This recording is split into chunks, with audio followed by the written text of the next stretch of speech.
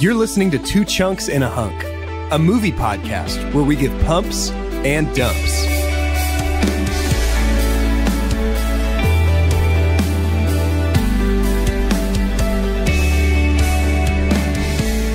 Hello, and welcome to Two Chunks and a Hunk. My name is Jordan Wonders, and this week I'm your hunk. I'm Doge. I'm chunky but satisfying. And I'm Carter, and yes, well, forgive me for not leaping for joy. Bad chunk, you know. Very good. So James Earl Jones, what's the deal over there, bud? What's happening there, hunky boy? I'm the hunk because I'm sick, and it's given me sexy voice. Yes. You mean Wii Sportsy voice? Wii sportsy voice. Wii Sportsy Which voice. is, of course, a nice way of saying my throat sounds like I gargled with razor blades today. Yeah, pretty metal, dude, to be honest. Yeah, that's who I am. Ooh, wah, ah, ah, ah. So, you know how it is. So what kinds of cool stuff can you do with this new voice of yours? Have you I can really do a pretty pushed it good to its limits yet? Like Optimus Prime impression where I'm just like, Nice. Autobots, roll out. Whoa. That's a good good. Optimus Prime. My Honda Civic just changed into a person robot. I know. And that's pretty crazy. It's not worth much, even this way. What else you got? Tell me, let's put her through her paces a little bit with your brand new voice box. Yeah, no, that's good. That's really good. I think I could probably do a pretty good George Clooney, but I don't really know what to say as George Clooney. Interesting. I've never thought of it that way. I'm Ocean the bank robber. Say Nespresso. Give me your money. Say Nespresso. Yeah, that one. Nespresso. Whoa, dude, it sounds just like him. I know. That's basically me now is George Nespresso Clooney, which is, of course, his stage name. Yep. And I think I could probably also do a pretty good Dame Judi Dench. Yeah.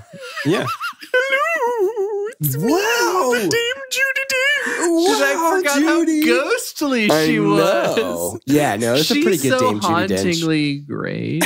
And then, obviously, Michael Caine. Yep. Yeah, Please. obviously. Hi, it's me, Michael Caine. Whoa, that's the best one. Yeah. That's amazing. I thought that was him. My throat is forever damaged, but my impressions are better than ever. Oh, that sounds way worse than when you do it. So bad. Well, you know what's not bad, though? Tell me. The movie we're going to talk about Let's today. do it. That movie, of course, we all know, is called The Lion King. Sounds good when you say it, huh? It does. The Lion King. Hey, Doge. Yep. Could you do me a quick favor? Yep. Could you run on down to the store before they're sold out and grab me a synopsis for this movie specifically? That'd be great. Yep. So for this synopsis, the movie opens with some wonderful Zulu singing. And translated into English, it's the exact plot of this movie, which That's is true. Pretty crazy. So I'm just going to do that for the synopsis. Cool. Here comes a lion, father. Oh, yes, it's a lion. Here comes a lion, father. Oh, yes, it's a lion. Yep. A lion. We're going to conquer a lion. A lion and a leopard come to this open place. So anyway, that's pretty much the Lion King. There's That's no the whole story leopards. from top to bottom. There are no leopards in this one, are there? Weird. Are there any bowing at Pride Rock? It's weird how that works out. I think there were so. some cheetahs. cheetahs. But yeah, the Lion King But tells cheetahs the never story. win. Prosper. The Lion King tells the story of a young lion named Simba who is forced to flee from his home after his uncle Scar kills his father, the king, Mufasa, James Earl Jones, Darth Vader. Simba grows up on a steady diet of bugs and then comes back to retake Pride Rock and restore his rightful rule over the African savannah. Amazed. Very good. Very The Lion good. King. The Lion King. So let's dive right on in. I hate the way you sound tonight. It's good. There's going to be a lot of could be a lot of giggling in this episode because it's just us listening to Jordan deep voice. I hate the way I sound. So we get the opening. Yeah, right? we get the birth of Simba and his presentation to the rest of the African savannah, which is very cool. Super pumped. Whoa. Right out now, of the gate. The intro to The Lion King is what I believe to be the single most iconic first three movie minutes. Movie minutes. First 3 movie minutes ever. Yeah. Yeah. I think that's There's fair. something that happens like the way white people dance at a wedding when you play Journey. If you play this Circle of Life song, the world kind of stops and tries to sing along. Yes. And Yeah, starts that's saying right. things Being the like keyword. penguin on my bottom. Oh, Yeah, I don't Penguin think on I've my ever heard that bottom. one. That's usually like a good rule to try and do it. But there's something about that was formative to Disney after it. Yeah, I think so. To the theme parks. I mean, it like one of my favorite little snippets of reading about trivia about this movie is that this was the B team Yes. that was writing The Lion King. They had all Isn't their that ducks crazy? in Pocahontas. Because A-Team was working on Pocahontas. But then Isn't that crazy? Yes. But then this happens Yeah. and it does not slow down. Right. Like it set the bar so high and then just raised it up throughout the rest of the movie. And I could not every time. And then the end too. Like as soon as Simba is raised up, we see the title for the first time. There's nothing like it. That's my super pump. Yeah. Is that beginning. No, I because think it that's is great. because you know they're going to have to almost do, and we saw some of it in the trailer, like exact scenes. That was the point too. Is like, look how we've made it look exactly the same with Right. a real life movie. Like, It is this. There's no JTT in the new one, though. I noticed that. no, there's not. That's okay. Before we move past it, that is also my super No pump. way, Oh, yes. For the exact same reason. I was watching it this morning before work, actually, which is a great way to start your day, by the way. Yes. Just watch The Lion King right when you get up. But that is, for my money, the strongest opening of any movie we watched on the podcast. I would say in terms of like iconic movie openings, it's up there with the opening crawl of Star Wars. Yeah. Like the first Star Wars. And then when Vader boards Leia's ship, like there is not a more iconic movie And I opening. think something that has to happen almost in this, they almost do it in the same way, but it has to start with such a gravitas. I don't think you get to Right? have a strong opening like on this level without it just punching you in the face. Did you know they were originally going to start this with no music, a dialogue heavy scene. I read that about the birth of Simba, Like and, a voiceover. And Hans Zimmer he just wrote an extended version of the Circle of Life. He arranged Elton John's song Circle of Life, just because he didn't know where he'd have to cut, and then he played the whole thing, and they're like, actually, Hans, we have to use all of that because Let's it's keep it so all good. Yeah, Right. Amazing. Unbelievable. Yeah. So yeah, super pumped. Super pumped for me as well. Yeah, very worthy. I mean, I pretty much agree with everything you're saying. Like, Yep. I think it is. There's not a lot of movie openings that you could put on a T-shirt and people would be like, "That's a cool Right? shirt." You know what I mean? But Like you could, just put that sunrise on a shirt and people Yes, be like, that's a and Lion that's King what's shirt. so crazy is you've taken something that is not new to anyone in this world, right, a sunrise that happens every day, right, and now you've attached it to a Disney cartoon. right. It's yours. Yeah, They own sunrises. Like that blows my mind. Yeah, they trademarked Yeah. the sunrise. Yes. Much like how Twilight owns sparkling skin. Like Right. anytime Yeah. some's Right. skin glitters, I'm like, oh, wait. I'm like, now that makes me think of Twilight. but you can't see a rock formation that juts out without being like Pride Rock. Oh, Yep. you know what I mean? Anything like it's full of stuff like that. Every animal I've ever held, I think I've held it up like Simba. Just to be Especially honest if with it's you small guys. enough. Yeah. And what's funny I is just don't like want him to get scared. our culture has decided that's still funny and relevant, even though that movie came out almost 25 years ago. Yeah, that's Anytime true. someone holds a baby, like, oh, so cute, just like the Lion King. Like nobody's like, dude, get over it. Yeah, Like in a that's world great where point. stuff gets old That's real true. quick. What else came out in 1994? Besides me, that people yeah. aren't over.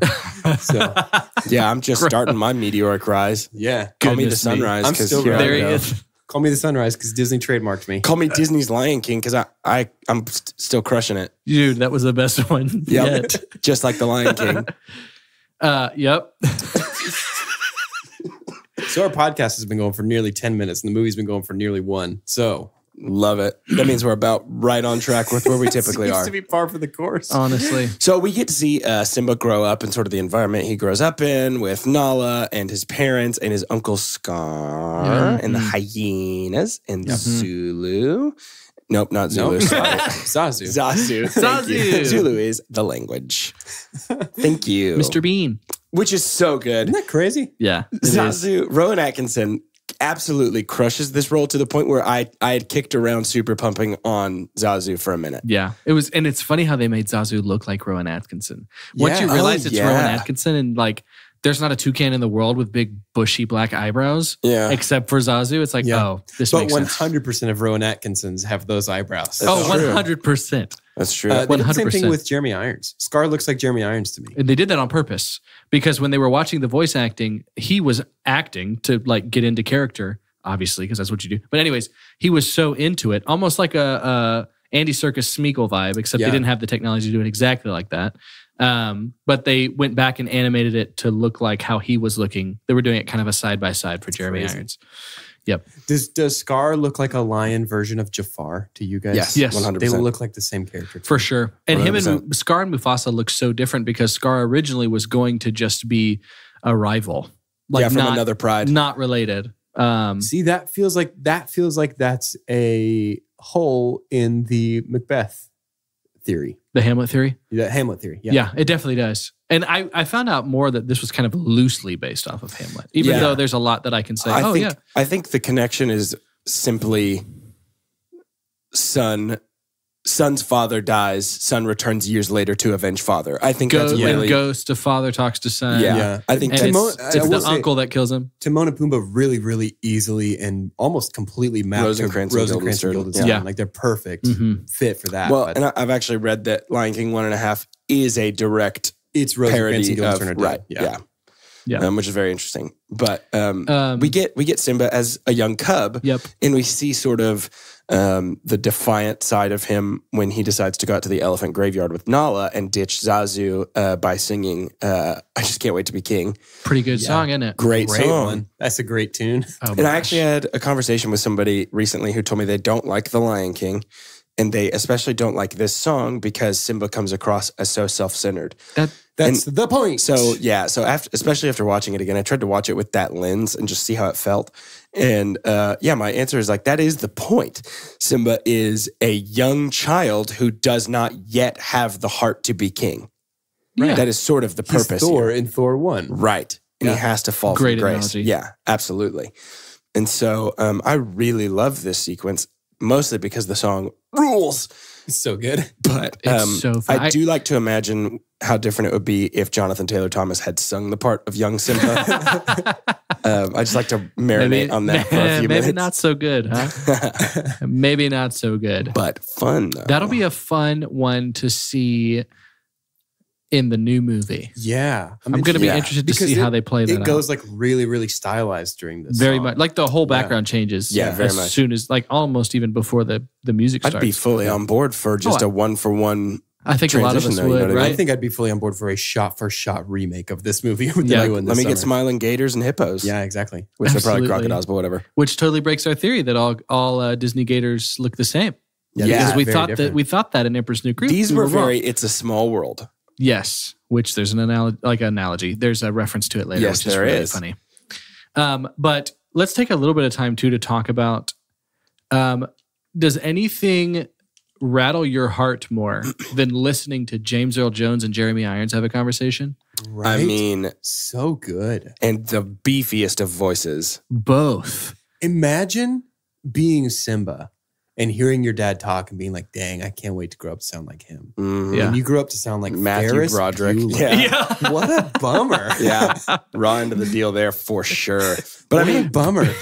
I really wanted Darth Vader, but all I got was Inspector Gadget. Not so good. And not even the French Stewart one either. But wow. Yeah, there it is. Reel them back in. The craziest thing about these two like voice actors in these parts is how much they totally sound as though they could be related tonally. Yeah. And then how much they sound like they were raised on opposite ends of the planet based on accent. Yep. Yeah. Oh, that's funny. I haven't even thought of that. Like maybe Mufasa's parents liked him better and Scar learned to talk from Zazu. I think Scar studied abroad as a kid because he was troubled. Yeah. Oh. And his parents sent him away. For sure. He sent him to boarding school at the London Zoo. Yeah, at the London Zoo. And he was out there getting his accent on. You guys ever wonder what year The Lion King takes place in? I don't think it matters. It sounds like I'm setting up to know this. I have no idea. Oh, I was like, tell me, I've never known. I knew. Well, if you pay attention, there's a 747 that flies overhead in one seat. No, I don't think it matters. And I think that's cool, actually. And I would argue that's part of why it is still so relevant. Same. Yeah. Is because it does not date itself. This is the only even with references. The only of the 6 movies in this series, maybe even of any of the Disney dozen, that is completely animals. Not a human. Yeah. Not a single human. And we're better for it, I'll tell you. Unless you count a Goofy movie, but... Sorry, dude. So in the new movie, the one that's coming out this year, and it makes sense to, this is not about comparing the two because one of them hasn't even come out yet, but Jeremy Irons actually approached Jon Favreau about being Scar. Did you know that? I did not. And Favreau had already had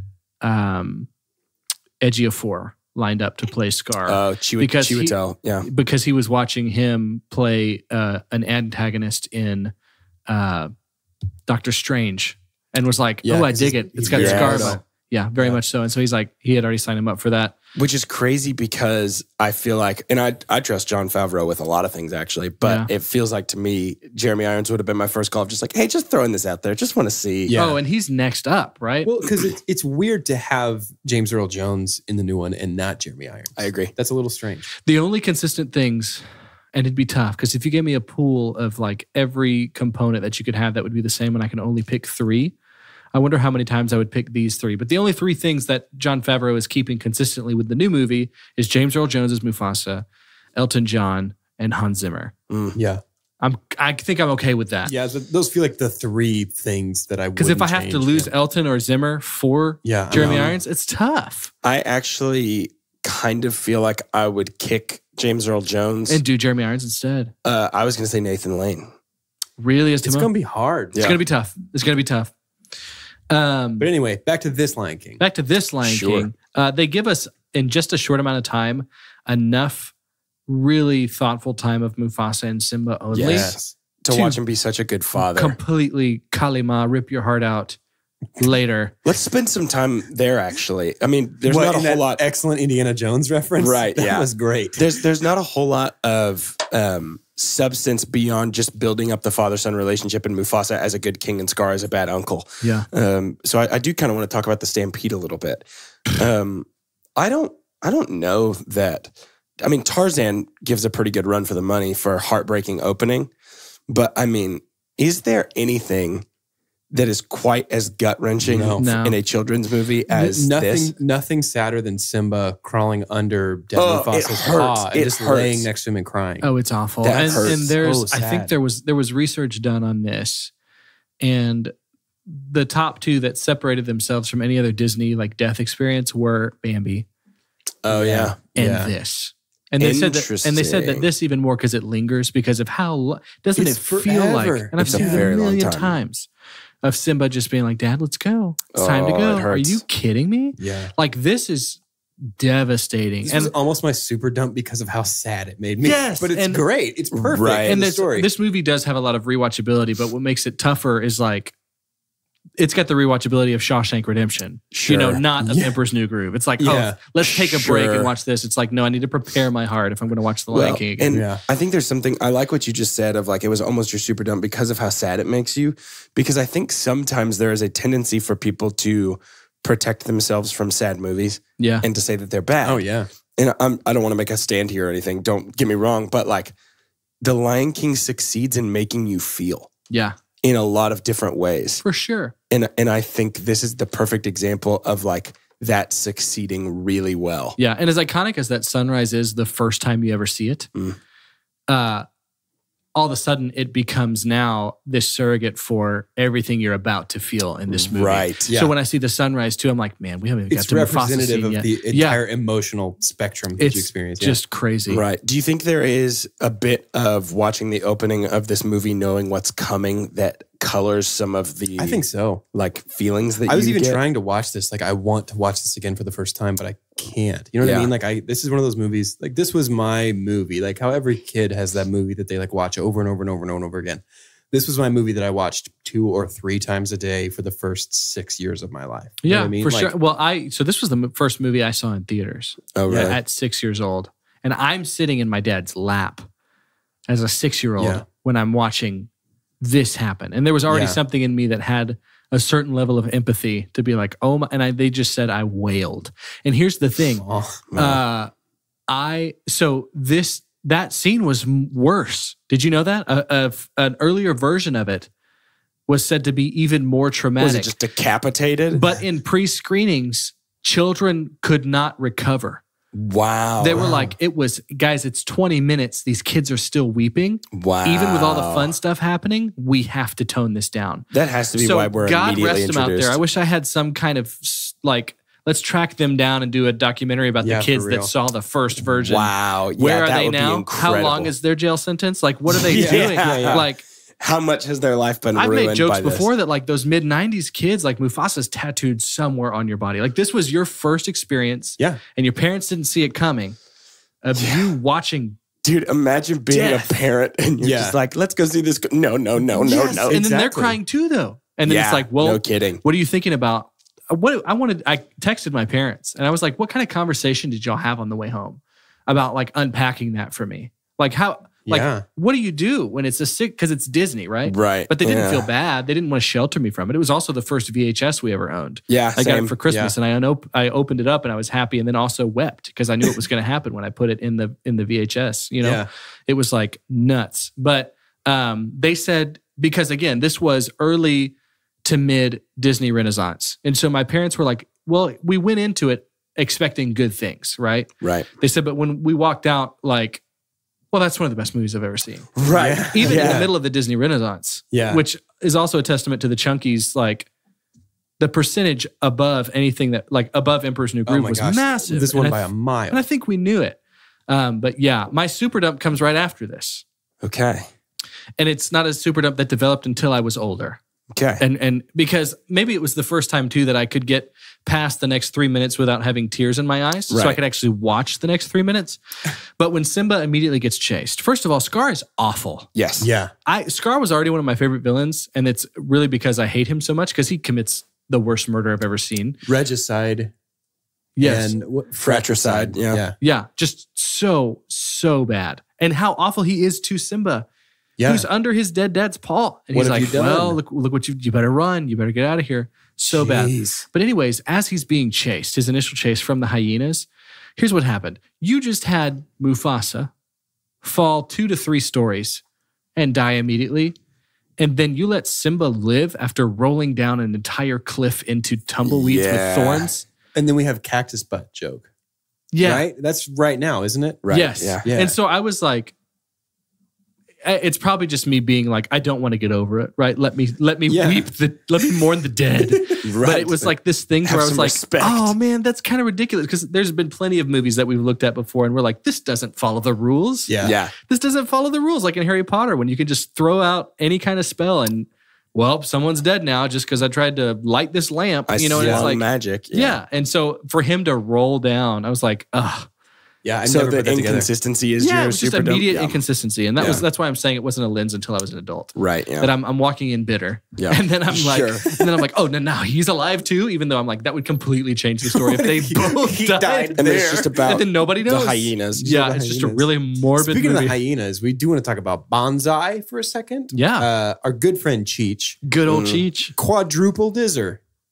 Tell me this. Wait, what? He is Tito in Oliver and Company. Oh, Juicy Wallet. Tito of Juicy Wallet fame. He is Bonsai in this and all other subsequent iterations of the Lion King franchise. He is Ramon in Cars, the lowrider car in Radiator Springs. And he is also a corrections officer in the afterlife in Coco. That's true. Cheech. For real. Which is funny because that's Chelsea, my wife's nickname, is Cheech.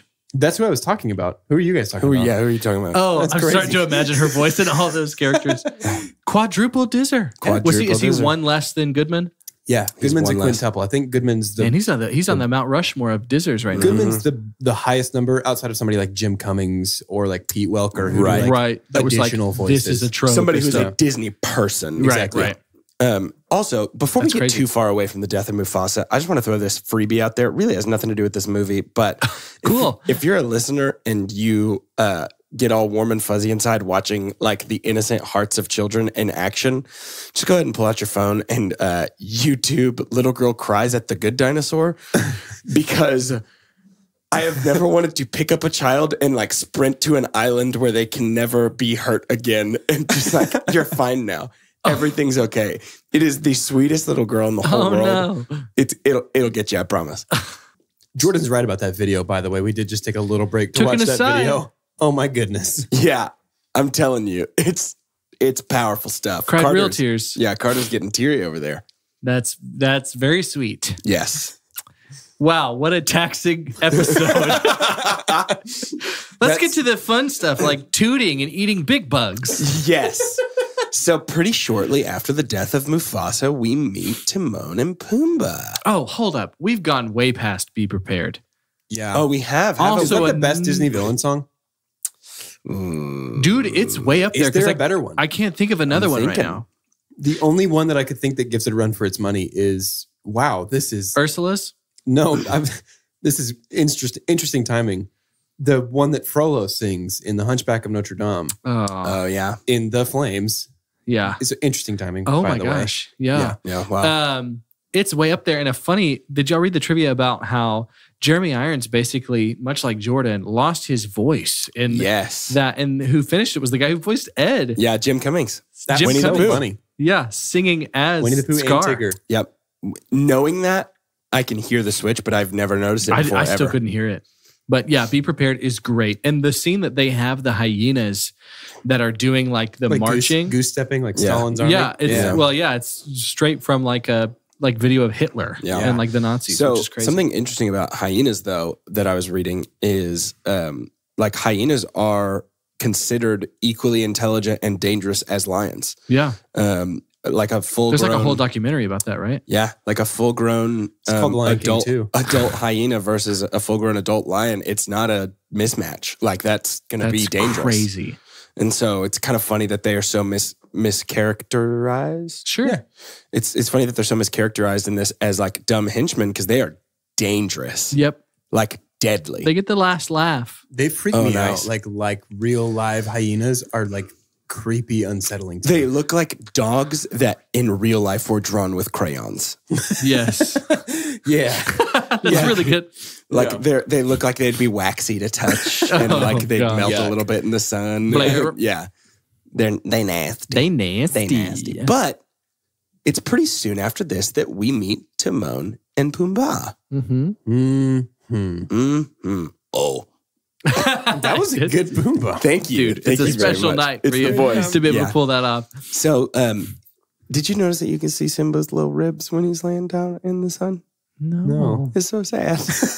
Gosh, dude, I'm over this. You gotta eat some bugs. Make me very sad. But Timon and Pumbaa pick him up and carry him to safety because they care. Because they're like, "Rah!" They're bowling for whatever. Buzzards. Bowling for buzzards. Very funny. Very funny. But it's a cool introduction. It's a nice break from sort of the emotional toll that we have just paid. This feels like an appropriate place to lift up the vibe of the movie rather than like the cactus butt joke and like all the stickers and brambles and stuff. Like this is where like we need to feel the death of Mufasa until here. If it helps, I don't find any of the earlier stuff you just mentioned funny at all, so it does not lift my spirits. You're supposed to, though. And my spirits are not lifted until Timon and Pumbaa arrive. Yeah, and Timon and Pumbaa. Right. So Nathan Lane and what's Pumbaa's voice Ernie actor? Sabella. Thank you, dude. Ernie Sabella. They recorded in the same studio. Like they recorded together. Really? Yeah. Oh, that's cool. So likewise, Seth Rogen and Billy Eichner are going to they did all their voice. I do love Billy Eichner and Seth Rogen for this. I think that's a great voice acting together. I do too. And that's what like great job Jon Favreau, Jeremy Irons.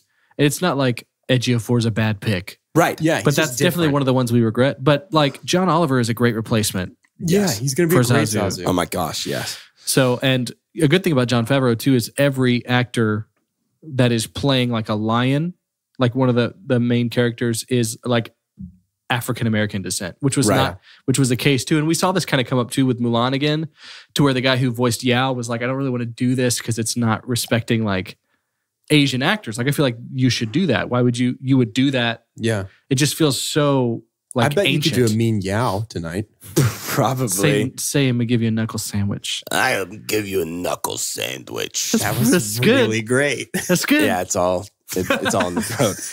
And the only one who loves him is his mother. That's pretty good. Yeah. That's good. It's pretty good, yeah. But after we meet Timon and Pumbaa, they carry Simba off to teach him about their way of life. Straight into it. But before we get straight into Let's do it. Let's get straight to someplace else. Yep. And that place is Kakunama Shoutouts. Yep. Welcome to Shout Announcements, the part of the show where we give shout-outs and make announcements. Gross. Here we go. You sound like one of like Kronk's Devil or Angels right now. No. He's got a point. Oh, dude. Yes. Wow. You know you love can it. do so many voices when you're sick. It's We all the love same our new voice. toy. It's all the same Sick voice. Jordan. It's my favorite. He loves it too. I'm going to drink toilet water and only eat farts to stay Nice, sick. dude. Nice, dude. Yeah. Such a good joke person. So we're going to shout out Wax Space and Tyler Station here in Dallas. If you're in Dallas... Hey, really try and lean into that like late night DJ thing. Yeah. See if they'll buy this clip from us to use. Wax Space and Tyler Station in Dallas is a great place to get work done if you're in Dallas and need to get work done. Wax Space and Tyler Station, we're in you right now. But we're not drinking your coffee this time because it's nights. Drinking the sink water. That's true. Also, we want to give a real big, slow shout out to podbean.com. What? Oh, it is .com, isn't it? We host our podcast on your website, and we pay you money to do so. Thank you for the privilege for which we pay. Podbean. Do your stuff there. And now here's George Michael with Careless Whisper. Okay, so saxophone's on the list of things you can't do with your new voice. Maybe a Barry sax. We want to take this opportunity to shout out everybody who voted and has listened along with us in the Disney Dozen. Oh my gosh, yes. This has been such a fun series to do, and I'm bummed that it's ending. Yes, but next week, we have a really great movie that I've been looking forward to for a year. Yes. But this has been awesome. Oh my gosh. Thank you, cool. everybody who voted. This is the first kind of crowdsourced bit of content that we've done, and honestly, this has blown our expectations out of the water. You guys have gone above and beyond anything we expected for this. This is really just blown us away. Like our highest estimates for what we thought this series would do numbers wise and engagement wise has been completely surpassed. Oh my gosh. I mean, yeah. Thanks for listening, downloading, and telling your friends about it. And maybe your enemies, even if you're a nice, very nice person. We're okay if you tell your enemies. Tell your enemies about us. That's our new. Tell them, bring them on. Push. We're not afraid. 2 chunks and a hunk. Tell your least favorites. Tell all your enemies about our show. I guess what's tough is like knowing how to follow this, right? Right. But fortunately, we get to stay in House Mouse. We do. A place we will do. This Casa de Chunks. It's hard to get out almost. Well, yeah, I was about to say. We'll have lived in for 2 months straight. Casa de Chunks, almost the Casa de Mouse at this point. Pretty much. Do you want to tell them about that next movie we got? Yeah, so our next movie is a doozy. And I mean, for real. Maybe. We haven't seen it ever, even once. I mean, one way or another, it's certainly a doozy. Yeah. Because that movie is Avengers Endgame. Endgame. Oh, just saying it gives me chills. I was expecting more words for such a big deal of a movie, right? I almost don't Especially know a what to sequel. say about it. The Avengers, the Endgame 2. Like I didn't know what else to say. It's like, Four Avengers Infinitu War. Yes. Yes. Yeah. Very excited. It's going to be great. As is most of the world. Yeah, I was about to say, you're not alone in that. No. Yeah, and I'll say this. If you're going to see Avengers Endgame, if even half of you guys that are going to see that movie would just go ahead and download and rate our podcast, oh, it'd be huge for us. That would be massive. Be a couple. That would be like... Lots of people. I bet we'd get up to that review goal that we're talking about. I bet we would, and we're more than halfway there. Who sings? Whoa. Who sings halfway there? That would be Bon Jovi. Bon Jovi. Did you guys know? I'm going to throw a stat in here. Right here, because it's perfect. Because we're halfway there on our reviews. Bon Jovi's hair was the influence for adult Simba's hair. Mm-hmm. That's the greatest thing I've ever heard. How perfect. And I looked at an old like 80s Bon Jovi and it looks so much like Simba. It's basically the exact same. And I love it. It's right up there with Tarzan being Tony Hawk when he's going through the vine. Really is. I love it so much. It's his hairspiration. But we are halfway there. And so please keep reviewing. Please. Because that becomes an even bigger deal. I actually saw a new review for us where somebody mentioned that they did not understand all the Wii Sports references. Oh. Whoever you are, I really hope you're listening right now. And I hope you have caught on to it by this point. Right. And if not, I hope you do eventually. And I love you so much. Yes. Thank you. Yes. Yeah, it wasn't the subject of that review like super dumped. Yes. That I don't know what Wii Sports means. Yes. But they had very nice things to say about our podcast, and I appreciate them for it. Well, that's the end of shout announcements, and now it's back to the show. Back to the show. The show.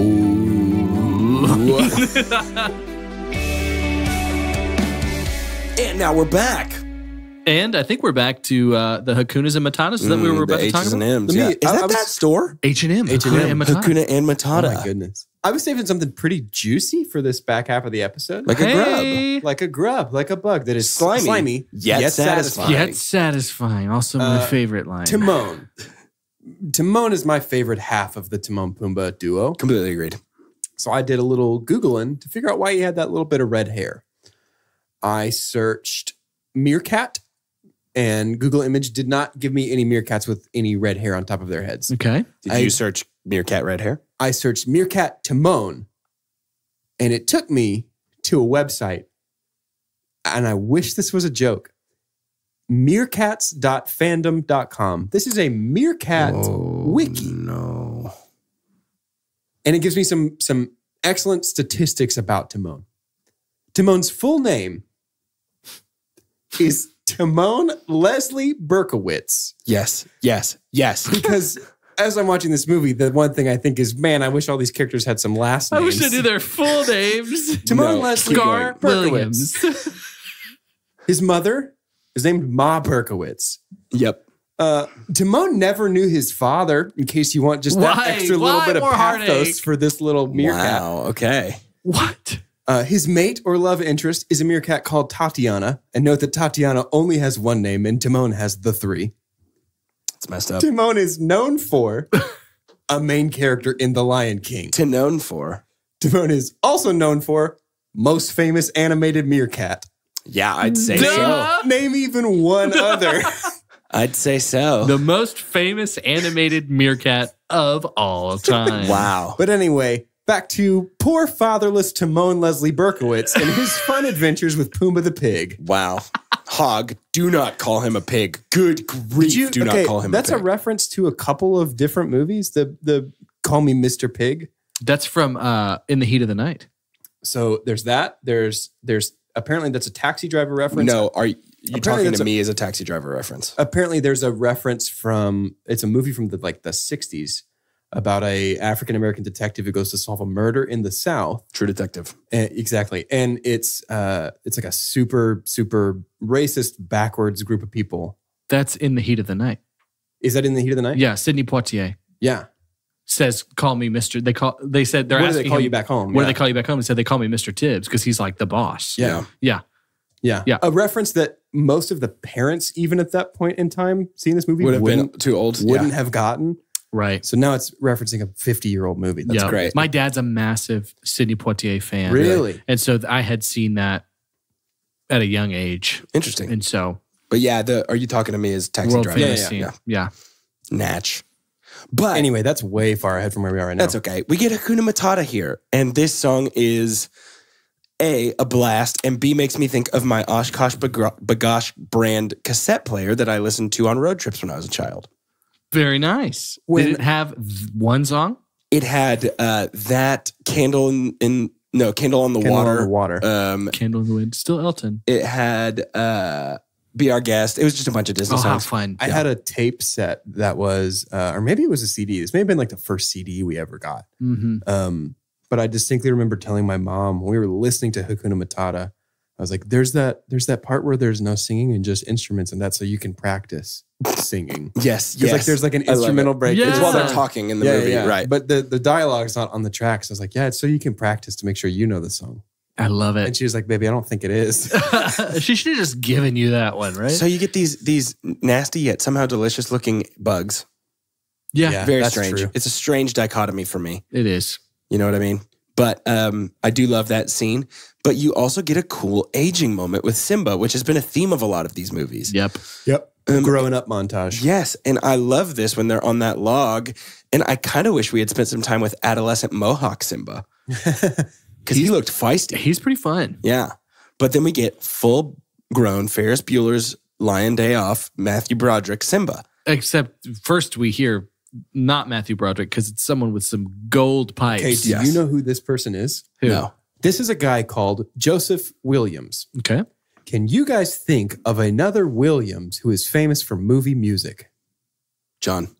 This is John's son. No Whoa, way. He's really talented. Are you kidding me? This is John Williams' son, Joseph Williams. His voice is beautiful. It's so pretty. Isn't that crazy? That is crazy.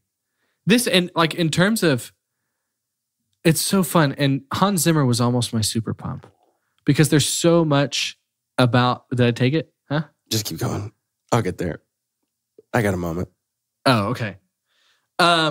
And so in talking on the music, talking about the beautiful singing, like a reiteration as I watched this time was the fact that every single one of these songs in here is iconic. I mean, all absolutely. of them. Agreed. All of them. Agreed. Even when Zazu is singing not an original, but I've got a lovely bunch of coconut. Like everybody knows that. But then something else too that I was able to focus more on this time was the soundtrack. Like, yes, like the OST stuff. Their orchestral score, and then what Hans Zimmer was able to do, it just kind of is throughout. It feels like there's not a time. It elevates this movie. It really I does. think to something more than just a kid's cartoon. I completely agree. Yeah, for sure. And I need to eat some words in terms of saying that it felt like Mulan was the only one that went so heavy into being like just a dramatic, like epic film. There's definitely a lot of The Lion King that feels like that too. I agree. And so, but yeah, love it. As a kid, it feels like we spent a lot more time solo with Simba, Timon, and Pumbaa than we do in the movie. Yeah. It's actually a lot less, but as a kid, it felt like the longest part of the movie. Maybe that's because it's what I liked the most as a kid. Really, yeah. That's what I remembered the most. But I do love sort of Simba's journey of discovery as he's realizing when he meets back up with Nala and when he's sort of realizing that things aren't his fault as much as he thought they were and, you know, destiny. And does now feel like a good time to talk about Rafiki for a little bit? Before we get to that, I want to talk about him reconnecting with Nala. Because here's where my super dump is. Okay. Whoa. And it's one of those things where it's like you, as a film, were boxed into a corner in which the time that you were released kind of inhibited what I think it could have been. But my super dump is that this is short. The movie's pretty short. It's 88 minutes. Sure. Shorter even than The Emperor's New Groove. Emperor's New Groove was 90, right? 78. So it's longer even than The Emperor's New Groove, which is the craziest thing about it. But this movie, I feel like would have benefited from a Pixar length runtime. Yeah. You know what I mean? Like I think I could have taken this one to 2 hours and been okay with it. But no animated movies were doing that at the time. Right. Yeah. So, I mean, Lion King, you can't help yourself. I'm not mad. I just wish it could have been better. Disappointed. On that scene too. First of all, Can You Feel the Love Tonight won an Oscar.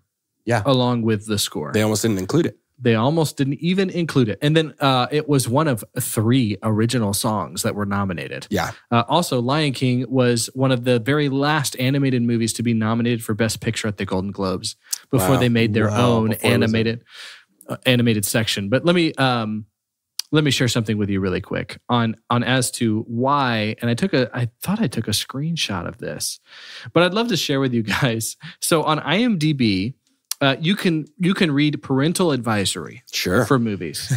And parental advisory has been especially fun for me with Disney classics because you're like, okay, what are you warning people of? I mainly went here just to see what are they going to say about Mufasa's death. But here's what I found in and I'm going to say Wii Sports because it's the actual word. Yeah. But the Wii Sports and nakedness part. Yeah. And so there's some warning. There's 3 warnings here about this movie in that category. There's a song with farting in it. The lions never wear clothes.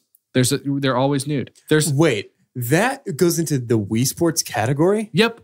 A song. Man, what kind of nasty mommies and daddies are writing this stuff? A song with farting in it. Also, Nala and Simba tend to roll and pin each other. As youngsters, this is shown in an innocent light. As they get older, it gains Wii Sports connotations. And then lastly, this was someone wrote as an advisory for The Lion King. Okay? Nala makes, in quotes, bedroom eyes at Simba, implying she wants to mate with him. What? That's projection, my friend. Dude, the point where she looks at him at Can You Feel the Love Tonight after that pin, like after she kisses him on the cheek, they're like, that's bedroom eyes. We better warn the internet. Some old dude was watching this movie and saw that and was like, that can only mean one thing. Because there's no way that I'm the only one that likes this. Furious typing. Like, what? Oh my gosh. Whoa. Watch out for those bedroom eyes from Nala. First of all, lions don't have bedrooms, so step back. Got you there, IMDb. Take that. I am IMDb, more like I am don't bother. Hey now. You're so good. I'm just kidding. We love you, IMDb. We love you very much. But yeah, I thought that was funny. I thought I needed to share that. That's so good. Bizarre. Bedroom eyes. Watch out. So after Can We Feel the Love Tonight, Simba gets sad. But I'm going to talk about Rafiki for just a second. Yeah. Rafiki is so cool.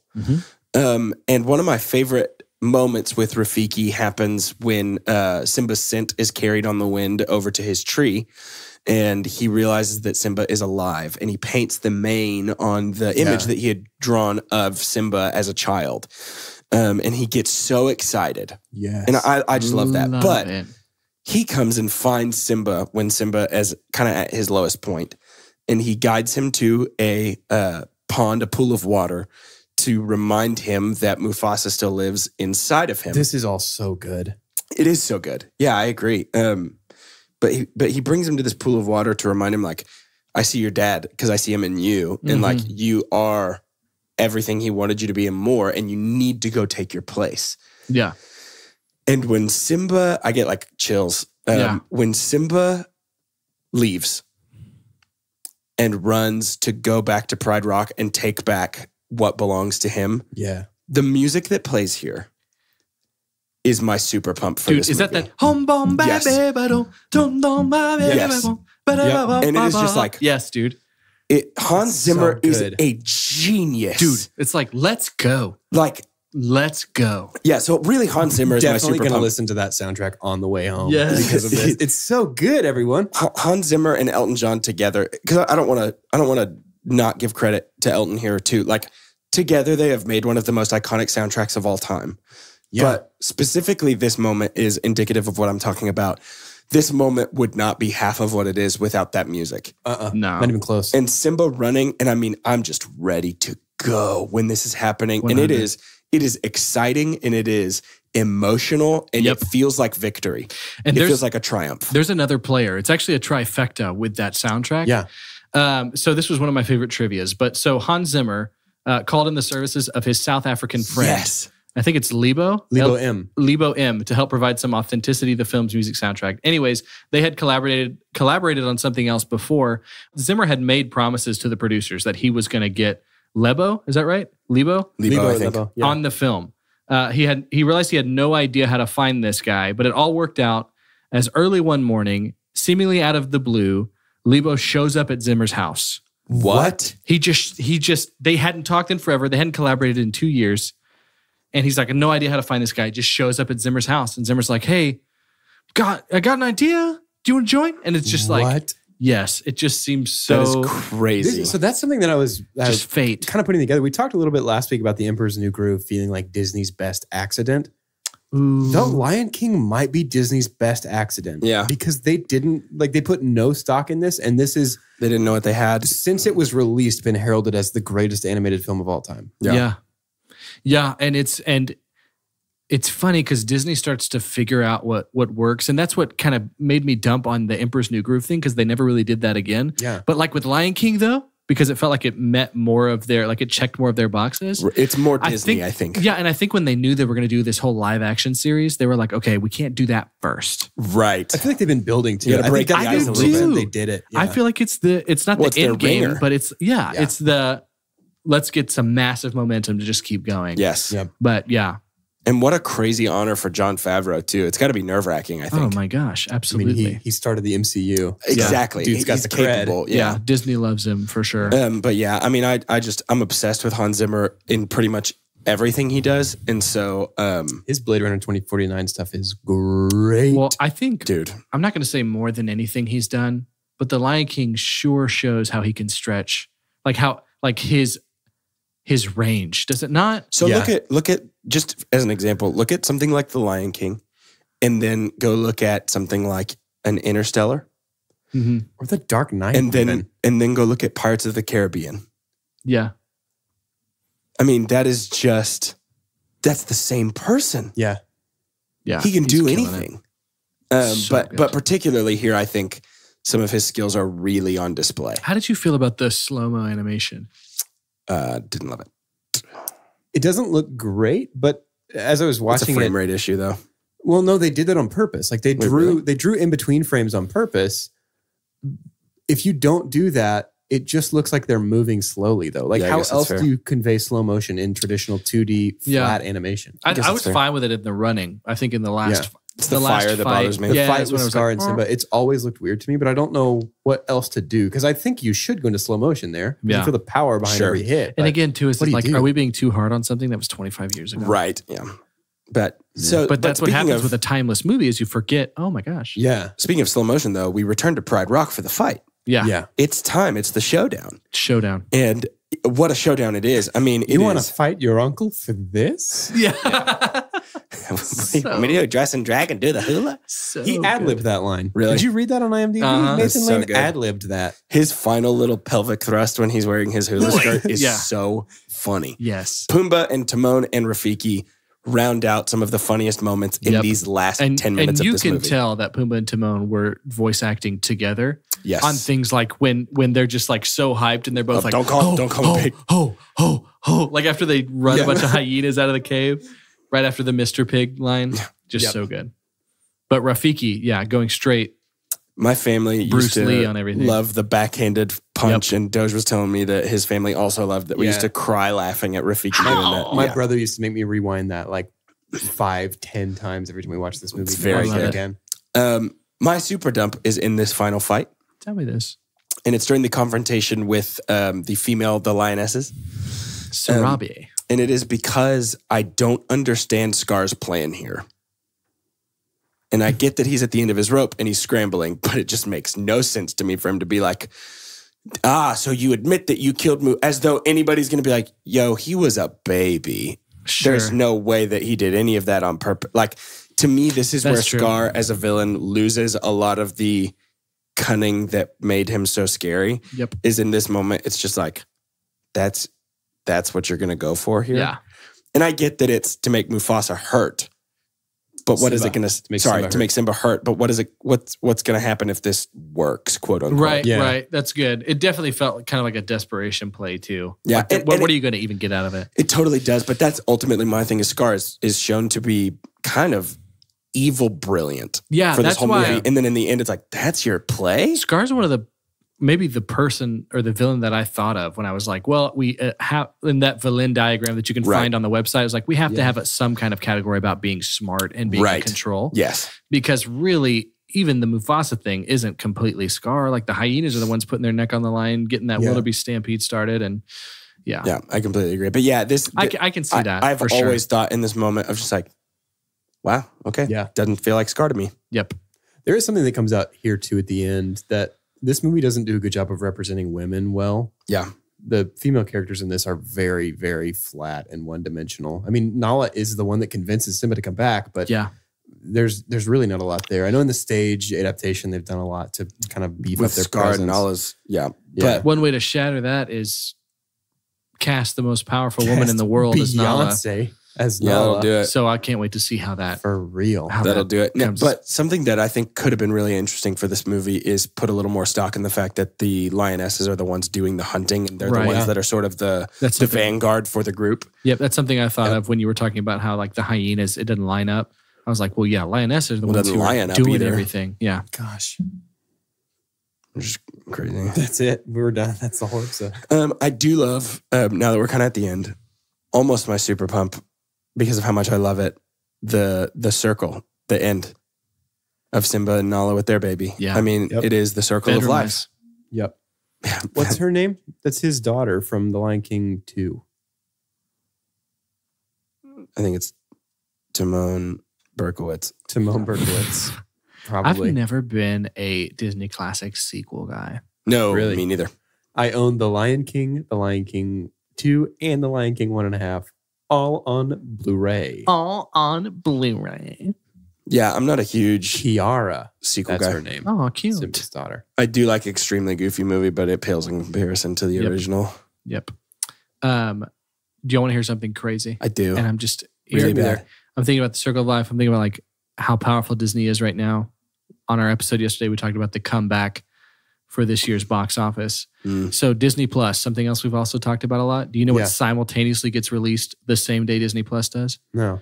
The only place where you can stream the new Lion King movie, Frozen 2, and Endgame.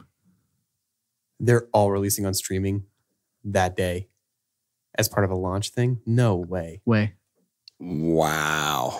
That's insane. Yeah, that's so when it's like, and we keep talking about like, oh, the power of Disney, but when they make a move like that is when you're like, oh. When's the last time? You can pay $6.99 and watch all 3 of those on the same day. 3 of this year's 6 biggest films. Wow. Bonkers. That's nuts. Oh, there's 4. And Hobbs and Shaw. What? They don't own that. No, not yet. Hobbs and Shaw owns me, though. They own The Rock. Speaking of things that we own, we do own that scale, right? Oh, tell me. Are you talking about the scientific cinema scale? The That's one that's the one. perfect No. in every way? Yes. That we definitely legally own and have trademarks, so don't even try to steal it. Yeah, you better back off. How do you trademark things? The best thing we can ever say about a movie is own it, don't lend it. Buy that poster. The next best thing we can ever say is buy it. After that, it's going to be rented, followed by stream it. And second to last, of course, is forget it. But last, and certainly least, the worst thing we can ever say about a movie. God hath forsaken us. Who's first? Me. Oh, Carter. Buy that poster. Sure. I had the poster. I literally had the poster. I had all the Burger King toys. Yep. I remember them vividly. Own it, don't lend it. Buy that Burger King toy. Buy that Burger King toy. It's an absolute game changer. It's in my top 5 favorite films of all time. Wow. And it's funny because it doesn't feel like a spicy take. I feel like Sure, yeah. And what's makes it so timeless too is like, did you really have to be born in the 90s for this to be one of your favorite movies ever? Maybe not. I don't know. Maybe I should talk to some of these kiddos running around. But buy that poster. One of my favorite movies ever.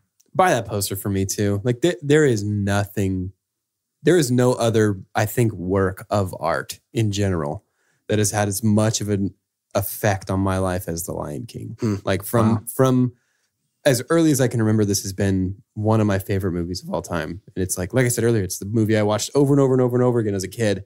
And I would still do that now. Like I would watch it again tonight after we're done recording. Yeah. Yeah. It's so funny for me. There are even a couple other movies on our short list that I actually prefer to The Lion King. And because of that, I went in expecting to be like, oh, it's a high buy it. And like, here's why. But I mean, it just stands the test of time and it cannot be brought down at all. Yeah. It's a buy that poster for me. Like, what a way to end this series with absolutely. Just something as flawless as this. Decision, listeners. Yeah. And I felt like I had to have almost a similar lens, but from like a different direction because I was like, I've been drinking the Lion King juice for a long time. And it was my first movie. So it was like all this nostalgia. You don't want to come in too hot. Yeah. It's like, let me be a movie critic. But even still, I was like, dead gummit. Yeah. It's so they got me again. It is so stinking good. Yeah. But yeah, that's a great way to end it too. It feels good. Triple super, what are you calling it? A super-de-duper? Super-de-duper. Super-de-duper. Super-de-duper. We're just replacing Jupiter, the planet, with super-de-duper. It's so much better. Yeah. It has 30 moons. Look at that triple poster. That hasn't happened in a long time. Yeah, it's been a minute. Is that the only time in the Disney series it happened? Yeah. Yes. Perfect. Maybe the only time this calendar year. It makes I can't sense imagine to me we bought any posters that this year. It makes sense to me that The Lion King would be the least divisive. Yeah. I would say so too. Because I think it is almost universally adored. Yep. Yeah. And, it's so funny to have these things back to back, and it's only because it was like built off of when a release date comes. But are we going to have back-to-back weeks of Super-de-Duper? I think we hope so. Hopefully. It is all I want to love Endgame this much. And based on who I am and what Marvel is, there's a great chance I'm going to. Yeah. But I do have some pre-Endgame jitters. Yeah. And I think what's good too is like, while we love things so much and we almost feel like these things are just a part of our life, we also respect movie making enough to not go into it like just blind. Sure. Yeah. And just come out of it and just be like, well, be optimistic, Like we're going to go into it hoping that it's the best thing, but if it's not, you're going to hear about it. Like we're going to talk about that next week. Right. That this just didn't live up to the hype.